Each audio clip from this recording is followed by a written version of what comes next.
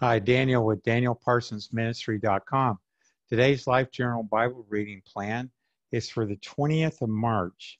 We'll cover in the Old Testament Joshua chapter 7 and 8, Psalm 69, in the New Testament 1 Corinthians 5. The New King James Version of the Bible, Joshua 7. Defeat at Ai. But the children of Israel committed a trespass regarding the accursed things, for Achan, the son of Carmi, the son of Zabdi, the son of Zerah of the tribe of Judah, took of the accursed things, so the anger of the Lord burned against the children of Israel. Now Joshua sent men from Jericho to Ai, which is beside Beth Aven on the east side of Bethel, and spoke to them, saying, Go up and spy out the country. So the men went up and spied out Ai, and they returned to Joshua and said to him, Do not let all the people go up, but let about 2,000 or 3,000 men go up and attack Ai. Do not weary all the people there, for the people of Ai are few. So about 3,000 men went up there from the people, but they fled before the men of Ai. And the men of Ai struck down about 36 men, for they chased them from before the gate as far as Shebarim, and struck them down on the descent. Therefore the hearts of the people melted and became like water. Then Joshua tore his clothes and fell to the earth on his face before the ark of the Lord until evening, he and the elders of Israel. And they put dust on their heads. And Joshua said, Alas, Lord God, why have you brought this people over the Jordan at all, to deliver us into the hand of the Amorites, to destroy us? Oh, that we had been content and dwelt on the other side of the Jordan. O Lord, what shall I say when Israel turns its back before its enemies?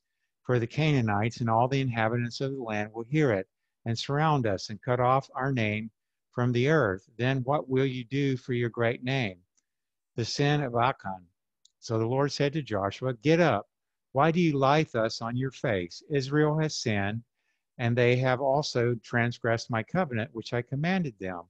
For they have even taken some of the accursed things and have both stolen and deceived, and they have also put it among their own stuff. Therefore the children of Israel could not stand before their enemies, but turned their backs before their enemies, because they have become doomed to destruction. Neither will I be with you any more, unless you destroy the accursed from among you.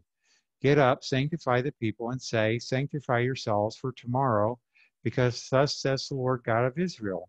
There is an accursed thing in your midst, O Israel. You cannot stand before your enemies until you take away the accursed thing from among you. In the morning, therefore, you shall be brought according to your tribes.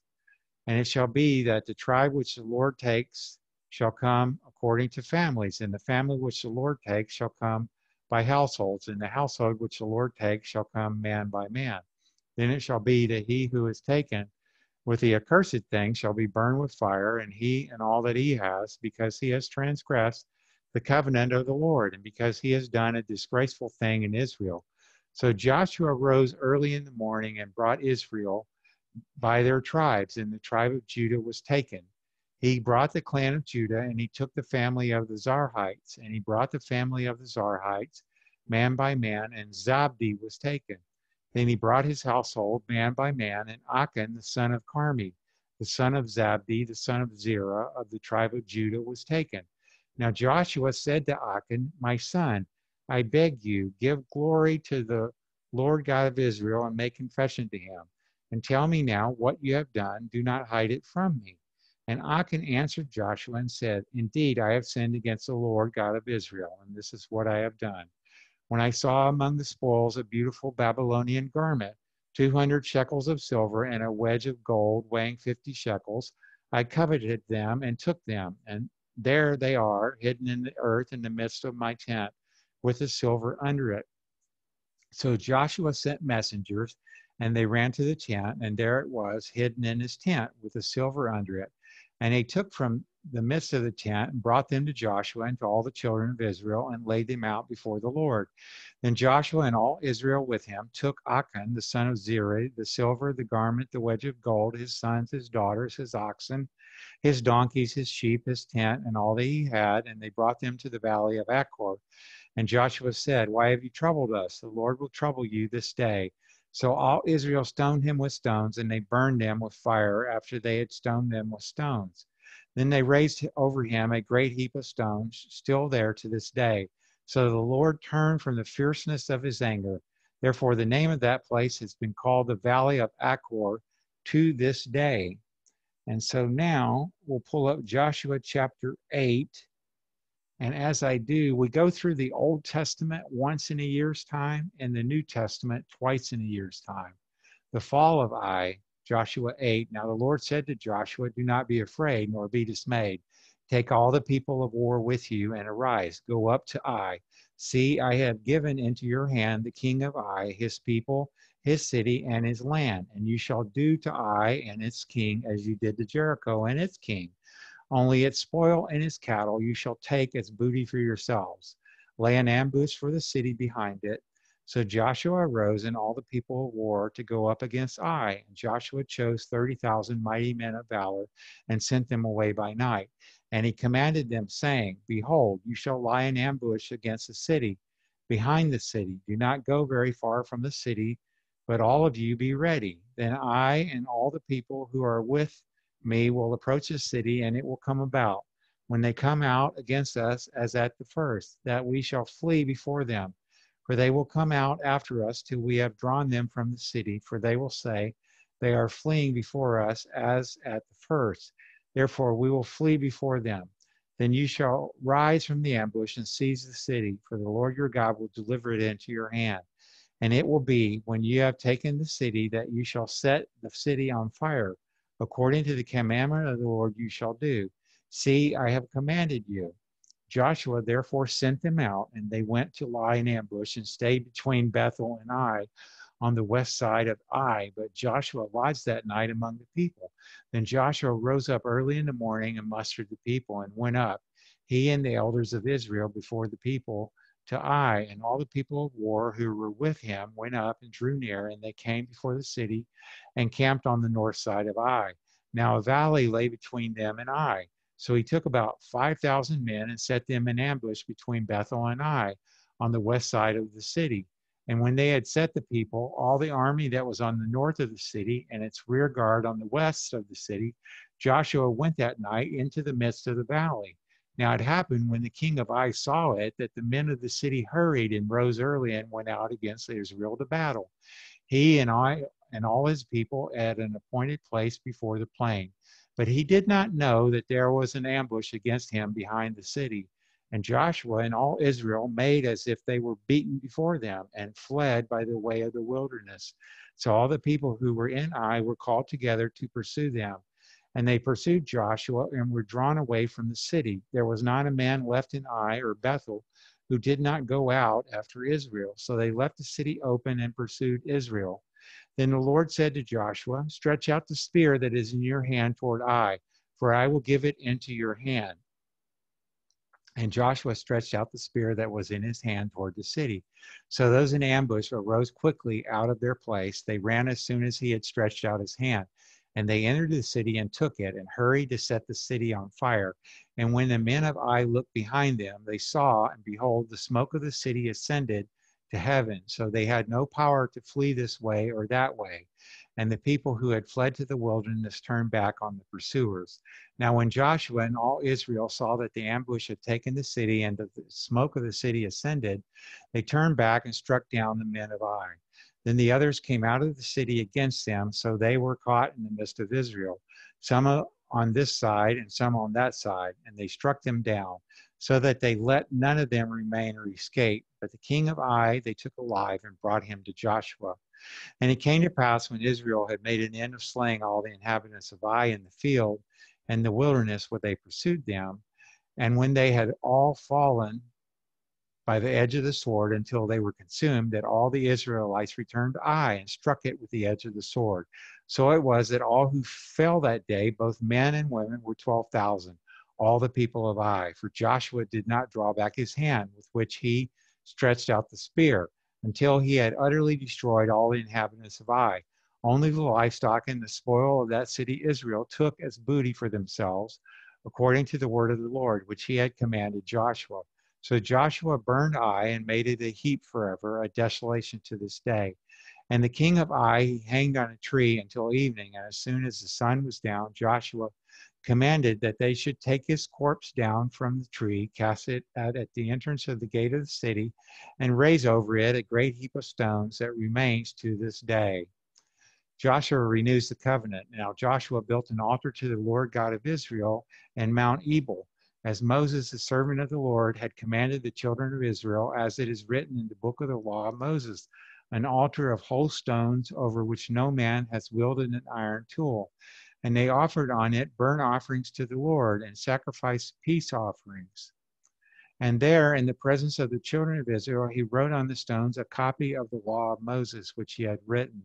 And all Israel, with their elders and officers and judges, stood on either side of the ark before the priests, the Levites, who bore the ark of the covenant of the Lord, the stranger as well as he who was born among them. Half of them were in front of Mount Gerizim, and half of them in front of Mount Ebal, as Moses, the servant of the Lord, had commanded before, that they should bless the people of Israel. And afterward he read all the words of the law, the blessings and the cursings, according to all that is written in the book of the law. There was not a word of all that Moses had commanded which Joshua did not read before all the assembly of Israel, with the women, the little ones, and the strangers who were living among them. So now I need to get Psalm 69 for you. And as I get that, we've got hundreds of spiritual messages at danielparsonsministry.com. And my wife, Patricia, is a gourmet vegan chef. She's got hundreds of delicious vegan recipes. You can access those at the Healthy Living tab at danielparsonsministry.com. Psalm 69, an urgent plea for help and trouble. To the chief musician set to the lilies, a psalm of David. Save me, O God.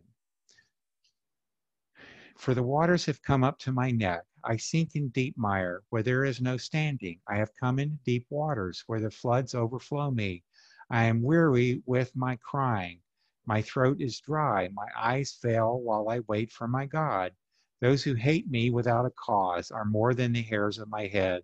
They are mighty who would destroy me. Being my enemies wrongfully, though I have stolen nothing, I still must restore it. O God, you know my foolishness, and my sins are not hidden from you. Let not those who wait for you, O Lord God of hosts, be ashamed because of me. Let not those who seek you be confounded because of me, O God of Israel, because for your sake I have borne reproach. Shame has covered my face, and I have become a stranger to my brothers, and an alien to my mother's children, because zeal for your house has eaten me up, and the reproaches of those who reproach you have fallen on me. When I wept and chastened my soul with fasting, that became my reproach. I also made sackcloth my garment. I became a byword to them. Those who sit in the gate speak against me, and I am the song of the drunkards. But as for me, my prayer is up to you, O Lord, in the acceptable time. O God, in the multitude of your mercy, hear me in the truth of your salvation. Deliver me out of the mire, and let me not sink. Let me be delivered from those who hate me, and out of the deep waters. Let not the flood water overflow me, nor let the deep swallow me up, and let not the pit shut its mouth on me. Hear me, O Lord, for your loving kindness is good. Turn me according to the multitude of your tender mercies, and do not hide your face from your servant. For I am in trouble. Hear me speedily. Draw near to my soul and redeem it. Deliver me because of my enemies. You know my reproach, my shame, and my dishonor. My adversaries are all before you. Reproach has broken my heart, and I am full of heaviness. I looked for someone to take pity, but there was none, and for comforters, but I found none. They also gave me gall for my food, and for my thirst they gave me vinegar to drink. Let their table become a snare before them, and their well-being a trap. Let their eyes be darkened so that they do not see, and make their loins shake continually. Pour out your indignation upon them, and let your wrathful anger take hold of them. Let their dwelling place be desolate. Let no one live in their tents, for they persecute the ones you have struck, and talk of the grief of those you have wounded. Add iniquity to their iniquity, and let them not come into your righteousness. Let them be blotted out of the book of the living, and not be written with the righteous. But I am poor and sorrowful. Let your salvation, O God, set me up on high. I will praise the name of God with a song, and will magnify him with thanksgiving. This also shall please the Lord better than an ox or bull, which has horns and hooves. The humble shall see this and be glad. And you who seek God, your heart shall live. For the Lord hears the poor and does not despise his prisoners. Let heaven and earth praise him, the seas and everything that moves in them. For God will save Zion and build the cities of Judah, that they may dwell there and possess it. Also the descendants of his servants shall inherit it, and those who love his name shall dwell in it. So now I'll get 1 Corinthians 5 for you. Please subscribe to my YouTube channel. Just do a search for Daniel Parsons Ministry on YouTube, and I appreciate your subscribing to my channel. Thank you. 1 Corinthians 5. Immorality defiles the church. It is actually reported that there's sexual immorality among you, and such sexual immorality as is not even named among the Gentiles, that a man has his father's wife, and you are puffed up and have not rather mourned that he who has done this deed might be taken away from among you. For I indeed, as absent in body but present in spirit, have already judged, as though I were present, him who has so done this deed. In the name of our Lord Jesus Christ, when you are gathered together along with my spirit, with the power of our Lord Jesus Christ, deliver such a one to Satan for the destruction of the flesh, that his spirit may be saved in the day of the Lord Jesus. Your glorying is not good. Do you not know that a little leaven leavens the whole lump? Therefore purge out the old leaven, that you may be a new lump, since you are truly unleavened. For indeed Christ our Passover was sacrificed for us. Therefore let us keep the feast, not with old leaven, nor with the leaven of malice and wickedness, but with the unleavened bread of sincerity and truth. Immorality must be judged. I wrote to you in my epistle not to keep company with sexually immoral people. Yet I certainly did not mean with the sexually immoral people of this world, or with the covetous, or extortioners, or idolaters, since then you would need to go out of the world. But now I have written to you not to keep company with anyone named a brother who is sexually immoral, or covetous, or an idolater, or a reviler, or a drunkard, or an extortioner, not even to eat with such a person. For what have I to do with judging those also who are outside? Do you not judge those who are inside? But those who are outside, God judges. Therefore put away from yourselves the evil person. That's the end of today's Bible reading. God bless you until we're together again. Bye for now.